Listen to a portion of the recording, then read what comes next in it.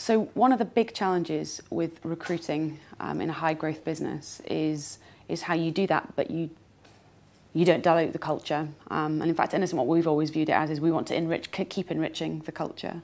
And the way in which we've done that is by being absolutely clear that the people we're hiring are going to be able to live and embody the values of the business. For us, the values are how we describe the culture. And so we've done work to distill our values down into the behaviours, the skills, the capabilities that bring them to life.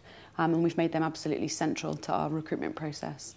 And so over the years, I think actually as the company's grown, it's become more and more innocent as a consequence. Being in a high growth business is a challenging and really exciting place to be, and it puts a number of demands on the HR function, I think, and a couple of those that I'd pull out. First of all, I think we need to be much more discerning about how and where we intervene. So often in high growth environments, you're resource constrained, and so you can't do everything, you can't be all things to all people. And so certainly we have had to learn where we just let something be. We don't, good enough is good enough, and instead we decide actually we're going to go really deep in this area. So I think getting more discerning about that is really key.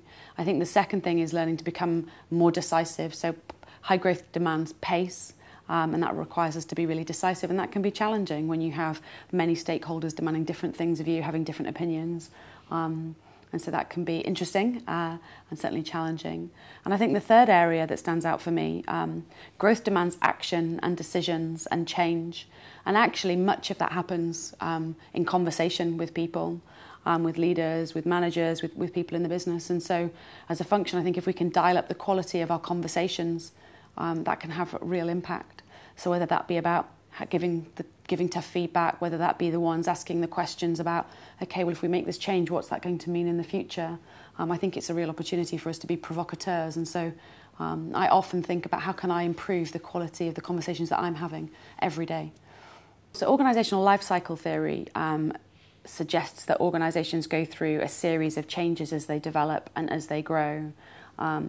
And that businesses essentially will go through a period of relatively steady change, so a growth phase, it'd be incremental, and then something will happen that creates a turning point in an organisation or a crisis. And in that point, it becomes really clear that the previous way of doing things is no longer relevant. And so the organisation has to evolve through that to the next phase of growth, or it will plateau, or at best or at worst decline. And so this model maps out a series of these crisis points and phases, and I certainly found it really useful. And it's given me confidence that actually these crisis points and turning points are inevitable. And actually what we need to do is see them as an opportunity, because in every one of those crisis points there's an opportunity to do business differently in the future. And I think we as a function are perfectly placed to think about, okay, what foundations am I laying for the next 2-3 years? So I think as a function we need to get confidence from these moments, and see them as a chance for change.